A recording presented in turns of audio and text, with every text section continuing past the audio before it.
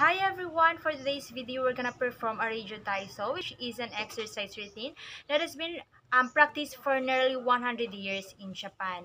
But before that, let's answer the question how important for students to learn combative sports to have a good body posture. So for me, combative sports require lots of cardio and the use of strength as well as endurance.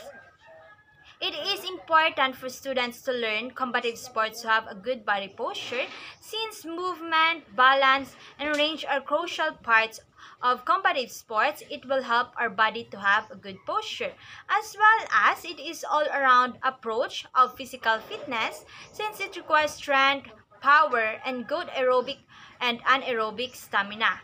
So, without further ado, let's proceed to the video.